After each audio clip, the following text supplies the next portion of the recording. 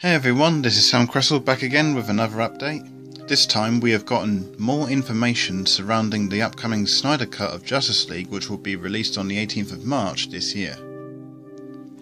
And just recently, not one, but two images of Jared Leto as the Joker have surfaced online, as Zack Snyder himself has given us the now official look at his Joker. The first image of Jared Leto kept us guessing, giving us a hint of anticipation with his new look as the Joker. Though it was clear he seemed to be lacking his facial tattoos from Suicide Squad though. And when the images finally leaked online, we then got our first real look of Jared Leto with a slightly different appearance. In this case, I would say it's a good different, as we speculated he would have longer hair as he did in the first image. And within these two images, it is very well clear that his hair is very long. And it looks not really bad, really, I have to say. I for one think Leto looks good with longer hair as the Joker, while it is much different than Heath Ledger, who had greasy short hair, while Joaquin Phoenix had long curly hair. And on top of that, even his makeup design seems to have a different touch as well. And believe it or not, it actually looks quite good.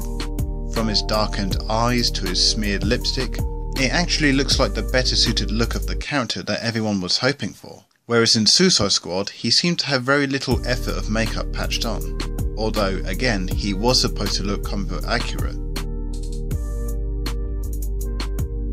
This design on Jared Leto, I have to say, looks a bit more convincing, as people on the internet had stated that this was the appearance that we could have gotten in Suicide Squad. You may also notice that his tattoos are now replaced with very visible facial scars, as I predicted in my last video that they are a result of his tattoos being removed while he was spending time at Arkham Asylum. But according to some articles, no, it's actually a setting from the Nightmare Dream sequence from Batman v Superman, where Batman had a vision where Superman had taken over humanity and everything was transformed into an apocalyptic type era.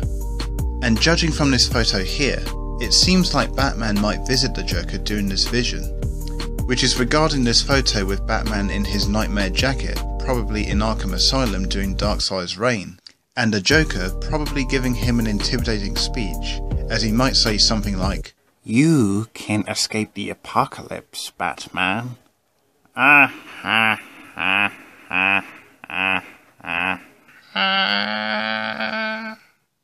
Actually, I don't know if he will laugh like that again in the film, but it's likely he will laugh in some way after he taunts Batman and reminds him of the mistakes he made in the past. Speaking of which, this could also tie into the Joker's murder of Robin, which, though was teased in Batman v Superman, was heavily hinted at when the Snyder Cut was announced and almost made it into the 2017 version. However, although it's likely that the Joker might appear more briefly in the Snyder Cut than he did in Suicide Squad, it's been speculated that this won't be the Joker's final form in the film, meaning he might sport a different look outside of the one in this image, for better or for worse that is. But that depends on the effort that Jared Leto went through to get back into character. And even though his first turn as the Joker sparked some controversial stories of the on-set drama he caused during the making of Suicide Squad, it's a bit likely that he went in a different direction with his method acting to create something new out of his take on the Joker for the Snyder Cut. And if we're lucky, we might get some new information on what Leto did that hopefully doesn't involve sending weird presents to the cast, because we might get a better performance out of him now that he's working under Zack Snyder's direction. And whatever it was that Leto had worked on and we get to see his performance, we could say it was definitely worth it, and Leto found something much real to work with. And those are my thoughts of Jared Leto's look as the Joker. I can't say it's anywhere near as good as Heath Ledger's, but it does look really good though. It looks convincingly terrifying, and it's hopeful his performance will actually pay off once the Snyder Cut is released. I was really looking forward to seeing what Leto's Joker was going to look like after the first image, and after seeing what we have now, his performance might be worth it. Oh yes, something else I forgot to mention earlier.